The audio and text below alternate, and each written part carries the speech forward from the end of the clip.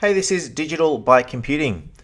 We're going through the steps on how to install Windows Server 2008 R2 onto your Mac using VMware Fusion. So we're going to assume that you already have VMware Fusion. You may have purchased it or downloaded it from the VMware Fusion website, and you've already got it installed and the basic configuration. And we're going to go ahead and install this OS. So we're going to open up the app, which is VMware Fusion just down here. And it's going to give you two different options: install from disk or image, or import an existing PC. Now, for this demonstration, we're going to go through the first option. You'll either have the Windows Server 2008 DVD CD for installer, or you'll have an image file or an ISO file. For the purpose of this demonstration, we're going to go through the steps on how to do it from an ISO file, which I've acquired through a MSDN license that I have through Microsoft, but the steps are virtually the same through a disk or a ISO file purchased or get retrieved from somewhere else. So we're going to go ahead and say continue. It's now going to ask us to choose an operating system and actually select that ISO or the disk itself. So you can go ahead and select it from here. It'll bring up the pop-out menu, or just conveniently, I've got an ISO folder on my desktop with some ISOs, and there's a 2008, and I'll just dump it into there. All right, exactly the same, 2008 R2. Select the ISO and click on continue. You'll see that it's automatically brought up some information because it knows that it's a 2008 R2 64-bit installer. You can select to do an easy install from here and put in your name. It's going to create the name, the password, all automatically. You can also import your product key, and you can select which version of 2008 you're going to be using as well, which is really handy. You can also do that later on during the customization of your Windows installer. So either way, you can do it through here, or you can do it later on. So we're going to do it later on. So we're going to untick that and say continue. You'll see that by default, it's selected a 40 gig hard drive, 2 gig of RAM for this particular VM, which is a virtual machine. We're going to select, just for now, we're going to select customize settings. It's going to ask me to save this image somewhere. So you'll see that there's a few other images that I have here.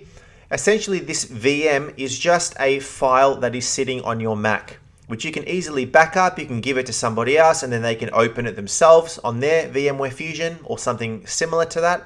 But it's just a simple file that is sitting on your Mac that is going to grow until the size of 40 gig, which is what we've assigned to it. So we're going to leave it in this location here and say save. Now, by selecting customize settings, I can go into here and actually give it more RAM, more CPU. So I can give it 1, 2, 3, 4 processors. I can give it some additional RAM as well. It will give you a nice indication of how much RAM I have left on the Mac. You can add an additional hard drive. You can expand the additional hard drive as well. So if 40 gig is too small, go ahead and make it 80 gig or 120 gig or 200 gig.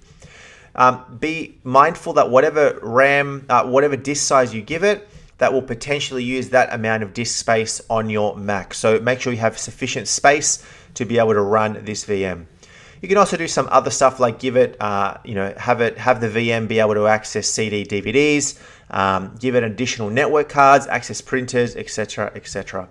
So we're just going to leave that blank for now, and we're going to go ahead and click the big play button. This is now going to go and execute that Windows Server 2008 R2 ISO file, and shortly we'll be presented with the logon screen where we can just go ahead and configure the basic installation steps for your Windows Server installer.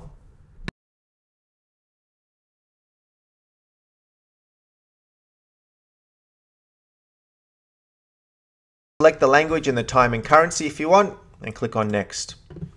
You'll also find that sometimes your mouse gets trapped inside the window.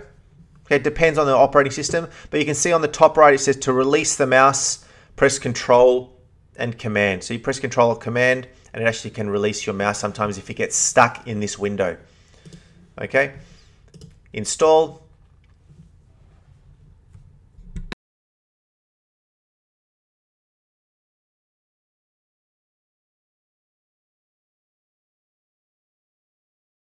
have various options available to me. I can select which version of Server 2008 I want.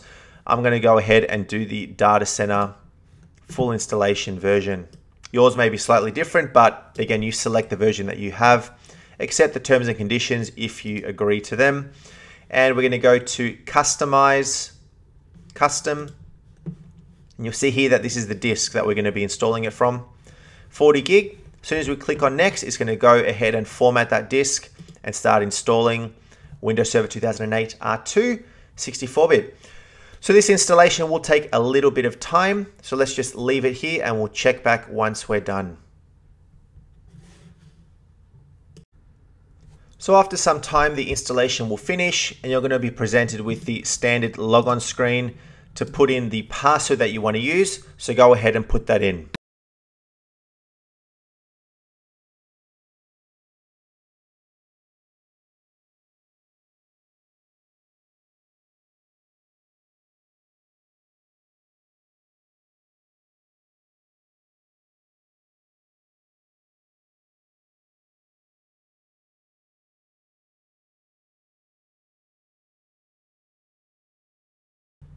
And that is the installation. So that is now Windows Server 2008 R2 running on your Mac. The first thing that I would do, that I would recommend, would be to install VMware tools onto your VM itself, which you do by going to the virtual machine and into install VMware tools. I won't do it for this operation now because it does take a little bit of time, but essentially it's going to map a disk onto your computer, and then it's going to ask you to start to install VMware tools. VMware tools is going to install a whole bunch of drivers and other things that just make the seamless activity between your Windows and your Mac a lot better. So your Mac drivers for your mouse, your keyboard, your display, those sort of things. Also drivers so that it communicates better with the virtual environment as well. So that is the steps. All right, so that is for Windows Server 2008 R2 using VMware Fusion. So I hope you found this video helpful. If you did, give me a thumbs up and subscribe to Digital Byte Computing for a whole bunch of more videos.